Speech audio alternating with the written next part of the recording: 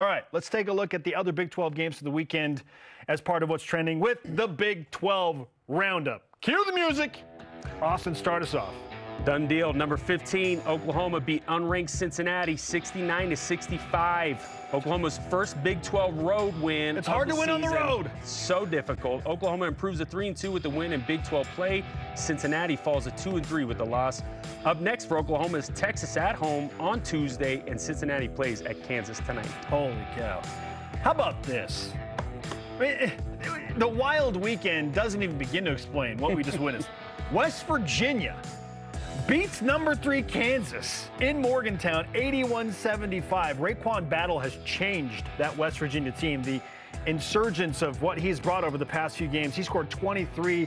Pat Sumnick added a career high 20 for the Mountaineers. Second home win for West Virginia over a ranked team. They also beat number 25 Texas a little over a week ago. Kansas is now 5-7 in Morgantown since West Virginia joined the conference. It's tough to win there. BYU plays in Morgantown. I was going to say, don't underestimate Morgantown. No way. You want to talk about energy and the influence on a game?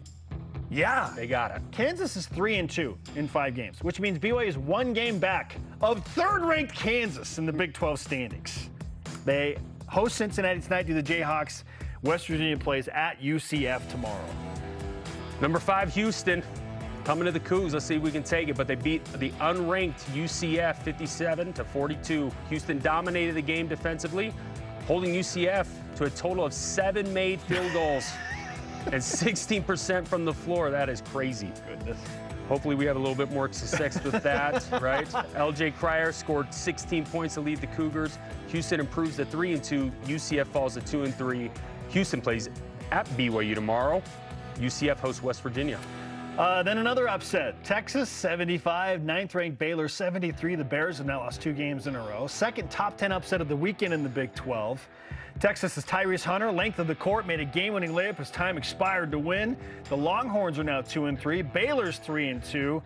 The Bears are off until they host TCU on Saturday. Texas at Oklahoma tomorrow. The 24th Iowa State beat number 19 TCU 73-72.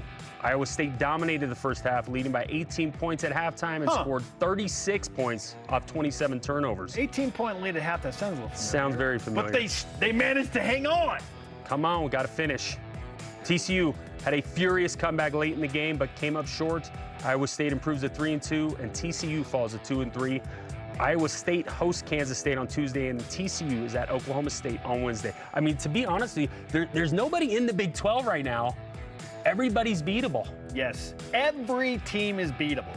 Right? I mean, there's no other than Kansas. I think Kansas is maybe in a category of their own, but like, I mean, we're in the thick of it, right? 3-2, 2-3.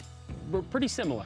Kansas State, they come back to beat Oklahoma State. Arthur Kaluma had 23 points to rally his troops.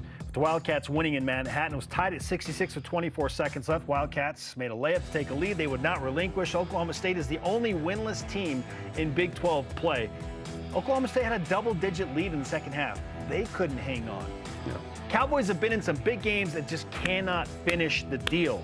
So let's take a look at the Big 12 standings through 5 games. This is wild. So you got Texas Tech and Kansas State, 4-1 on top. Awesome. But my gosh, look at the log jam in the middle, Austin. I'm telling you, 3-2, 2-3.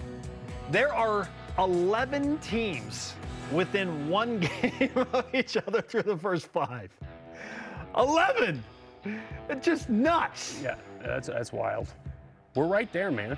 I know. If we can finish, we're right there. Listen, if BYU somehow uses the Marriott Center Magic and beats Houston tomorrow, holy cow. It'll be something. Don't be surprised.